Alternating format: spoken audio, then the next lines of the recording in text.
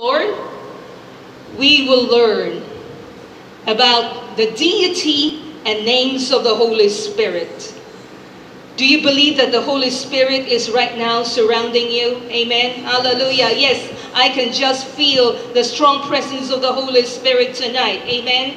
Hallelujah.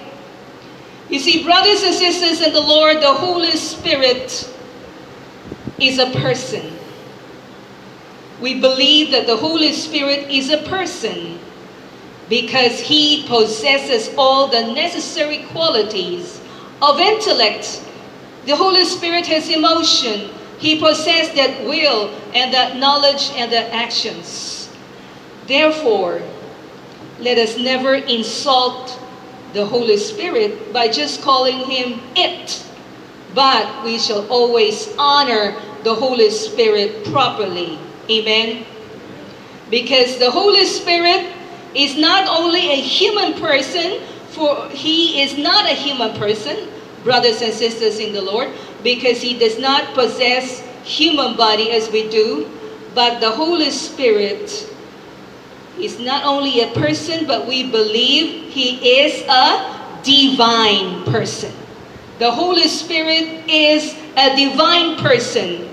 The Holy Spirit is God Almighty, equal to the Father and the Son in every respect.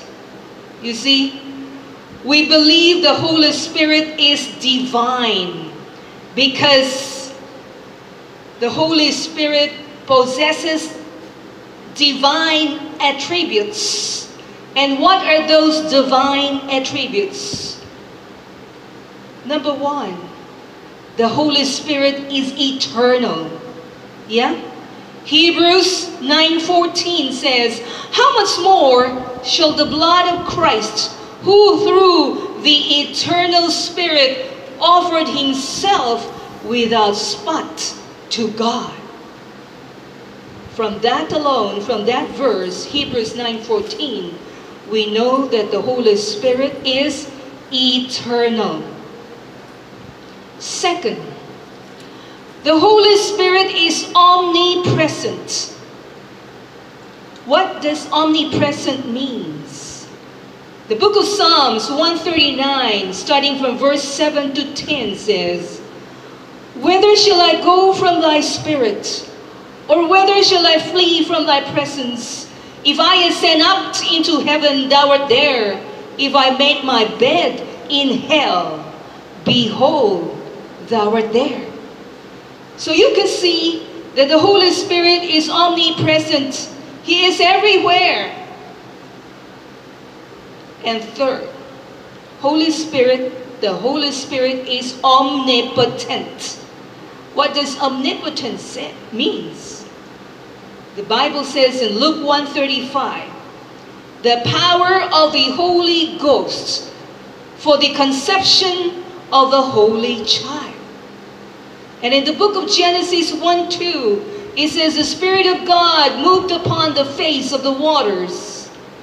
And in the book of Job 26:13, it says, "By His Spirit He had garnished the heavens." So the Holy Spirit is an all-powerful God. He is an omnipotent God. The Holy Spirit is omniscient. The Bible says in 1 Corinthians 2, starting from verse 10 to 11, it says, "The Spirit searcheth all things, yea, the deep things of God. Knoweth no man but the Spirit of God." So from here we can say the Holy Spirit is omniscient. And in fact, in the book of John 14:26, it says, "But the Comforter, He shall teach you all things." And in the book of John 16, starting from verse 12 to 13, it says, "The Spirit of truth is come, and He will guide you into all truth." That is one attribute of the Holy Spirit. He is an omniscient God. He is not only the eternal God, the omnipresent God, the omnipotent God, but he is the omniscient God. Another attribute of the Holy Spirit is holiness. Holiness. The book of Luke 11:13 says the Holy Spirit, the word holy, is not a noun but an adjective describing his character. Holiness, the Holy Spirit. And his attribute is holiness. Another attribute of the Holy Spirit is truth. The book of 1 John 5:6 says, it is the Spirit that beareth witness, because the Spirit is truth. The Holy Spirit is truth. The Holy Spirit is benevolent. The book of Nehemiah 9:20 says, thou gavest also thy good Spirit to instruct them. So he is a benevolent God. Another attribute of the Holy Spirit is communion.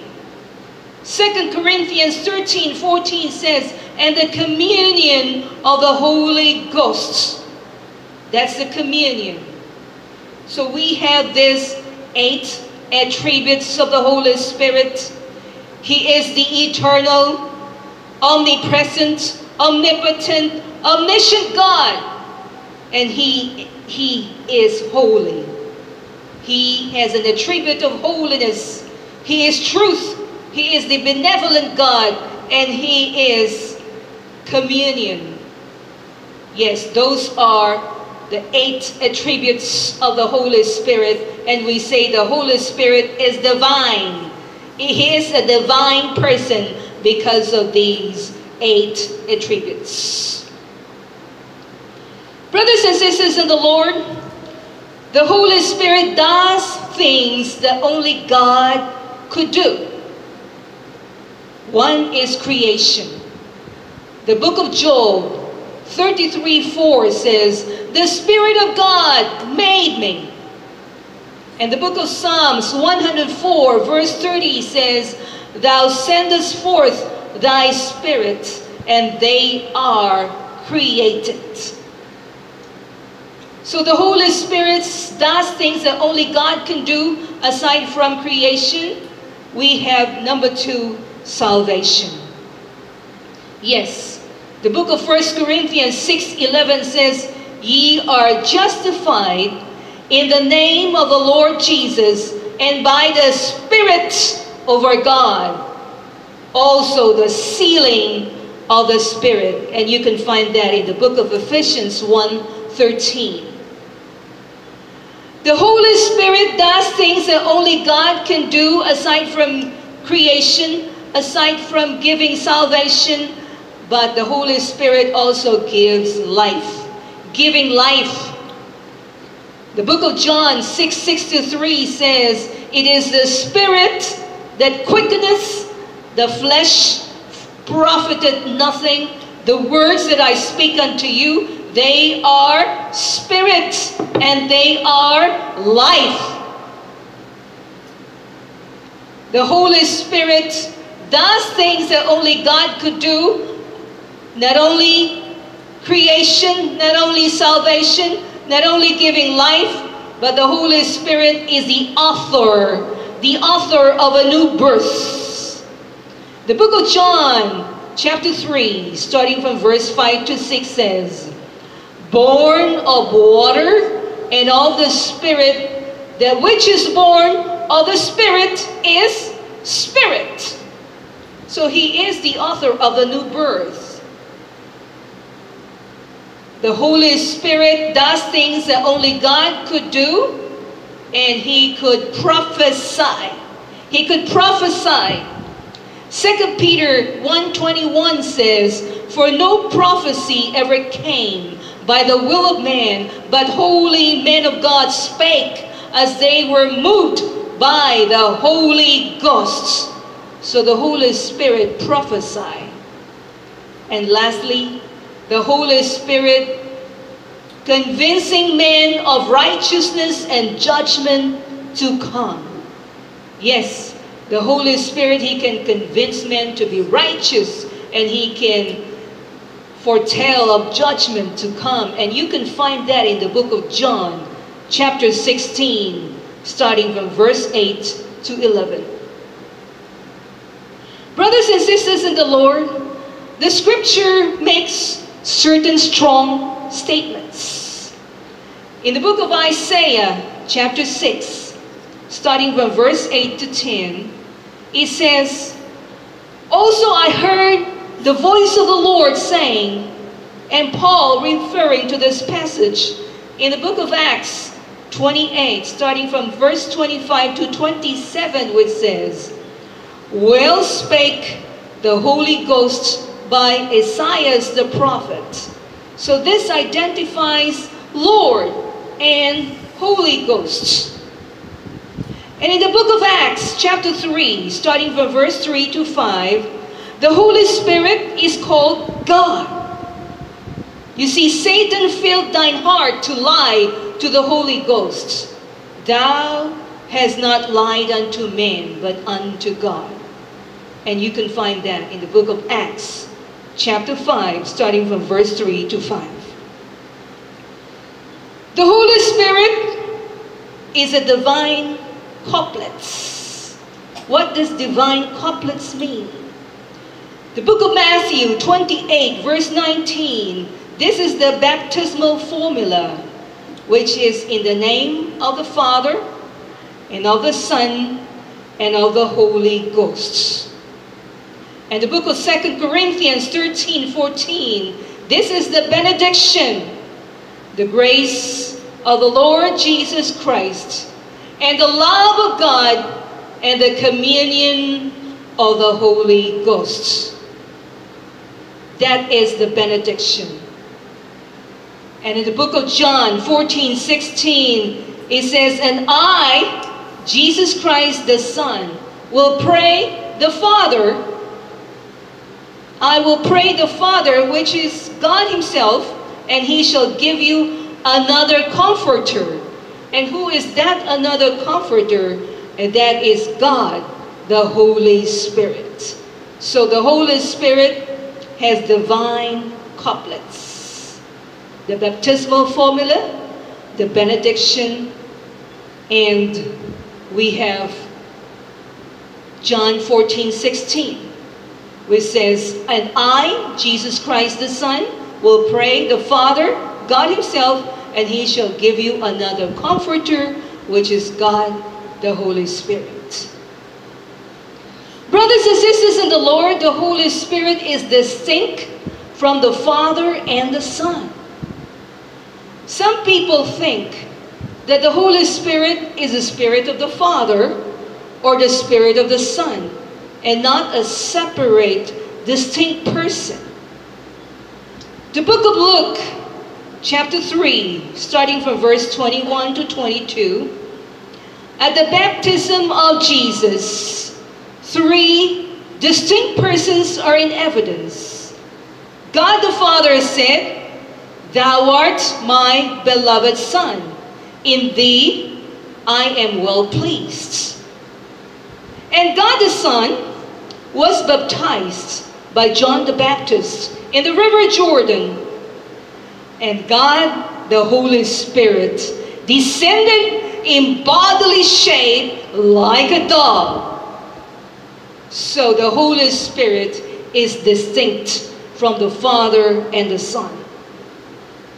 The book of Matthew 28, 19, the baptismal formula makes a clear distinction between the three persons in the name of the Father, and of the Son, and of the Holy Ghost.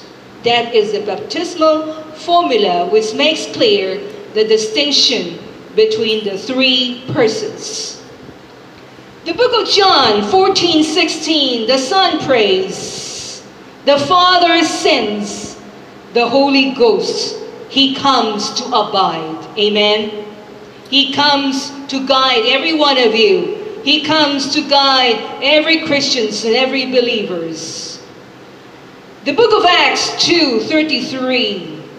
The Son is exalted to the right hand of the Father, and the Father is on his throne. The Holy Spirit is received by the Son and given to the church. Therefore, brothers and sisters in the Lord, the Father, Son, and Holy Ghost are three separate personalities with mutual relations one to another, speaking to one another and recognizing each other. So that is the reason why the Holy Spirit is distinct from the Father and the Son. Now, how about the subordination of the Spirit to the Father and the Son? The book of John 14:26. The Father sends the Holy Spirit to earth and obeys the command. And the book of John 15:26, the Son sends the Holy Spirit to the believers and the church. Well, the book of Acts 16:7, the Holy Spirit is referred to as the Spirit of Jesus. And in the book of Romans 8:9, the Holy Spirit is referred to as the Spirit of God. The Holy Spirit speaks not from himself, but repeats that which he hears. The book of John 16:13 says, he shall not speak of himself, but whatsoever he shall hear, that shall he speak. And this is true humiliation and condescension. Amen. You see, the Holy Spirit glorifies the Lord Jesus Christ. The book of John 16:14 says, he shall glorify me, for he shall receive of mine and shall show it unto you. The name of the Holy Spirit follows that of the other two when the three are linked in one sentence. And you can find that in the book of Matthew 28:19. Father, Son, and Holy Spirit. And in the book of 2 Corinthians 13:14, it also says Son, Father, and Spirit. Amen. And we have so many other names of the Holy Spirit. The book of Luke 11:13 speaks about the Holy Spirit. Your heavenly Father gives the Holy Spirit. Another name of the Holy Spirit is the Spirit. John 3:6, that which is born of the Spirit is a spirit. Another name is the Spirit of the Lord. Isaiah 11:2 says, and the Spirit of the Lord shall rest upon him. Another name of the Holy Spirit is the Spirit of Jehovah. Isaiah 61:1 says, the Spirit of the Lord God is upon me. The Spirit of the living God. 2 Corinthians 3:3 says, but with the Spirit of the living God. The Spirit of Christ.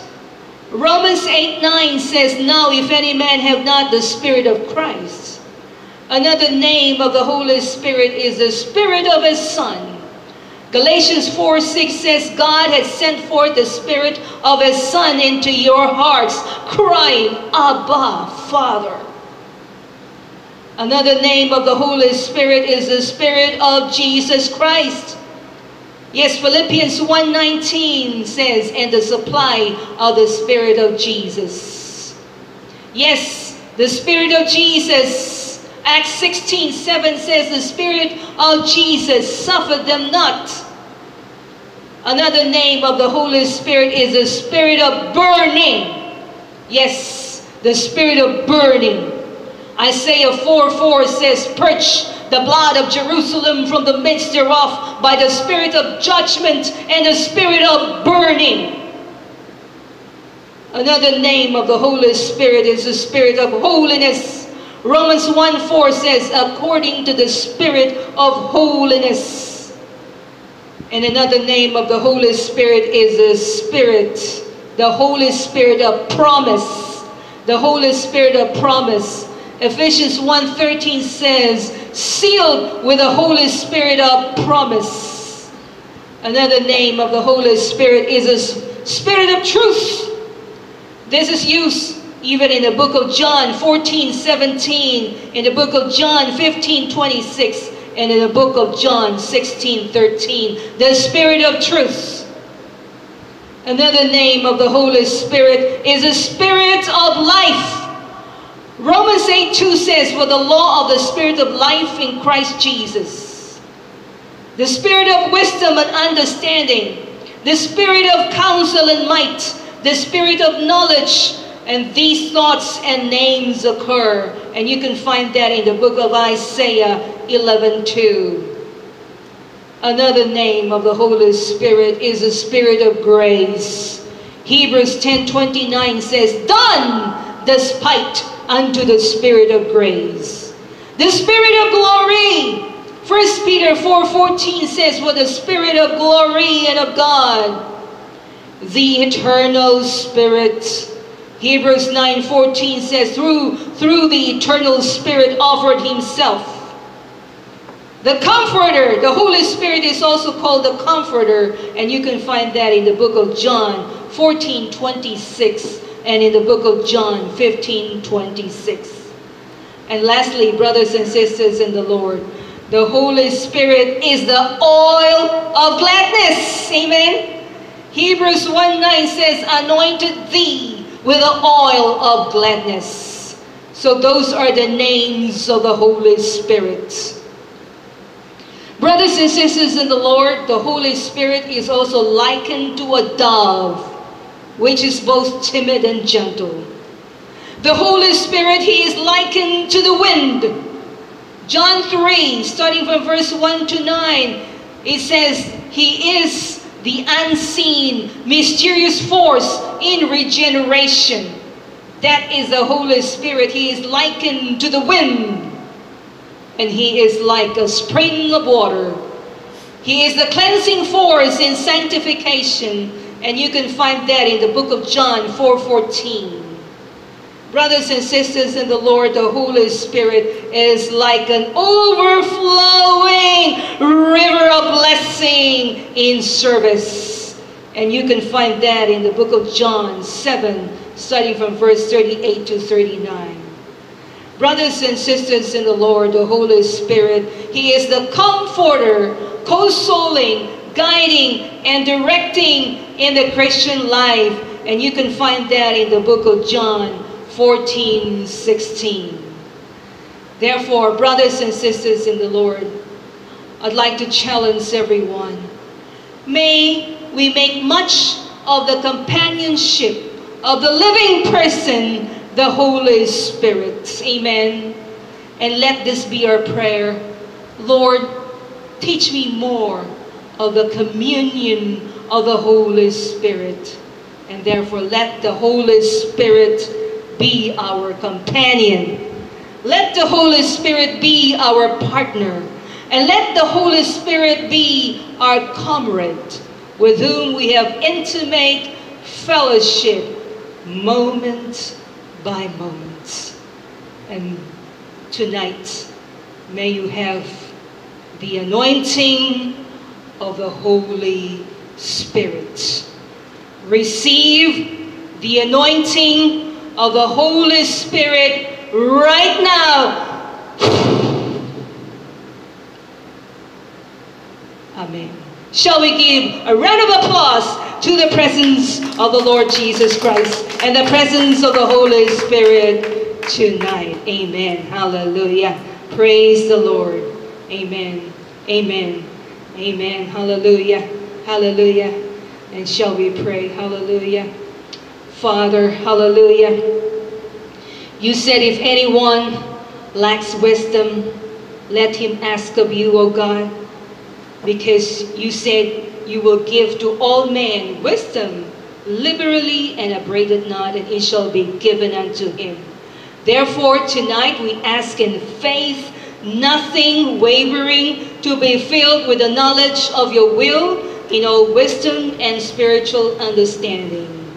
Today we incline our ears unto wisdom and apply our hearts to understanding, so that we might receive that which has been freely given to us. Amen. Hallelujah. Tonight, Lord, we believe that the wisdom of the Holy Spirit, it will keep us, it will define us, it will protect us. And we love the Holy Spirit because He will continually guard us. Because the Holy Spirit will highly and exalt and bring honor to the Lord Jesus Christ and to God the Father. Therefore, we embrace the Holy Spirit. Yes, amen, hallelujah.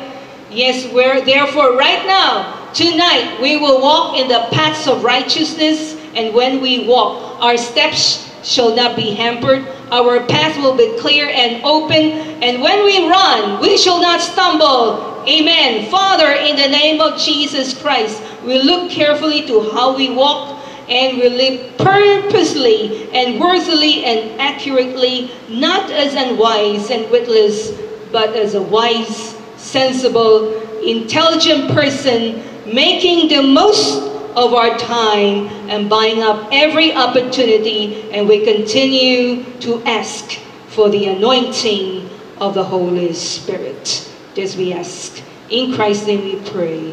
Amen. Thank you, and God bless you all. And may we